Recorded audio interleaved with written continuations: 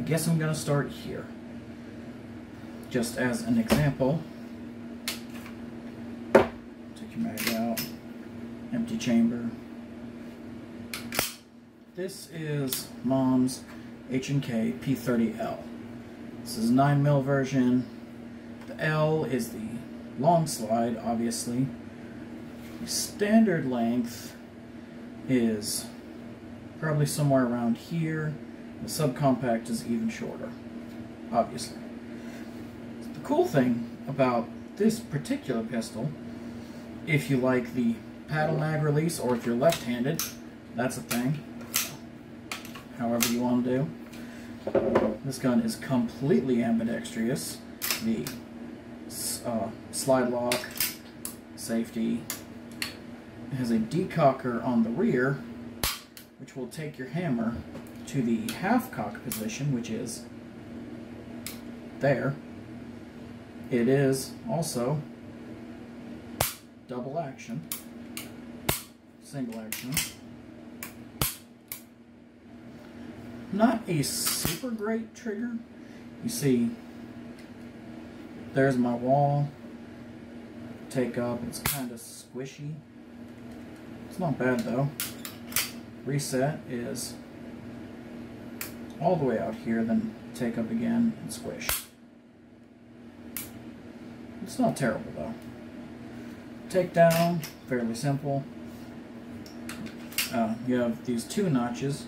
Your safety, or your slide lock, locks into the first one. You ease it up a little bit, push this through, but it doesn't come all the way out. You see here there's a little red shelf, and that will let your slide off.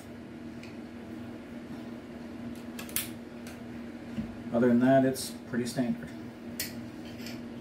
Has this recoil spring, which has a recoil buffer on it. I don't know if that's standard or not. Gravity is standard. And a standard takedown for your barrel.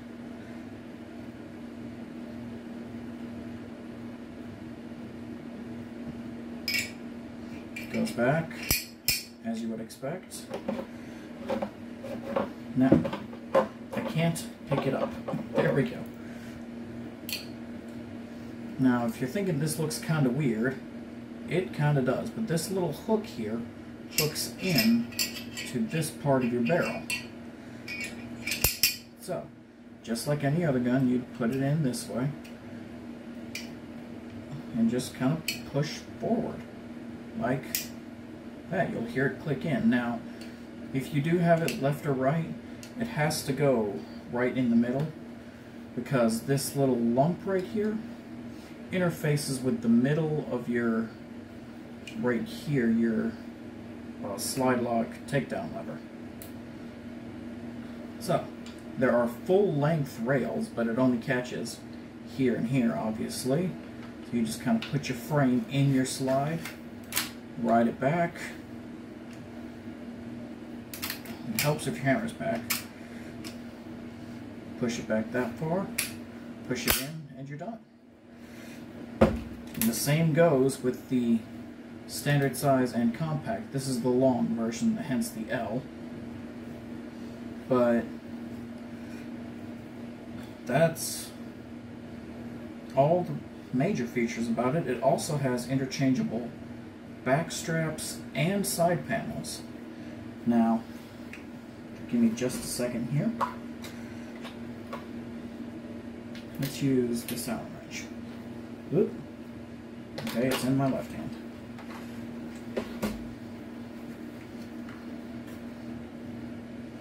Just push this pin.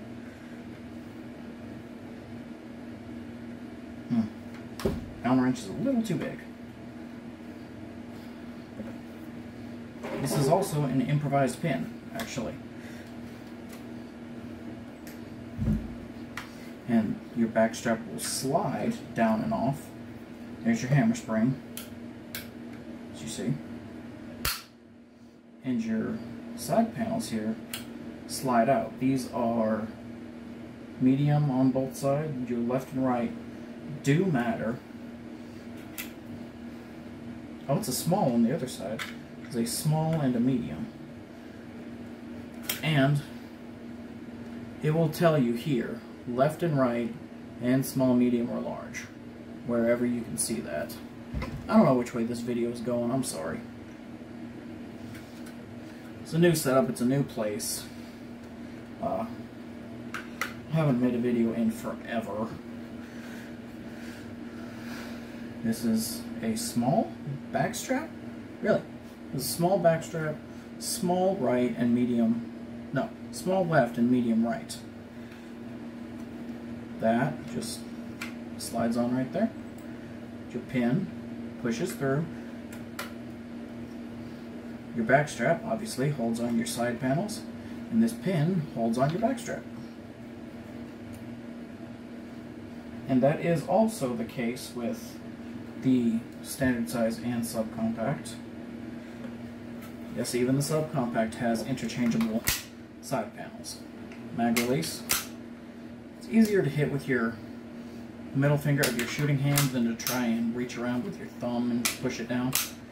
But that's how these European mag releases work. Chamber, decock, and you're good to go. And, as I said, if you are so inclined, you can carry it with the hammer back and the safety on. That will effectively block your trigger.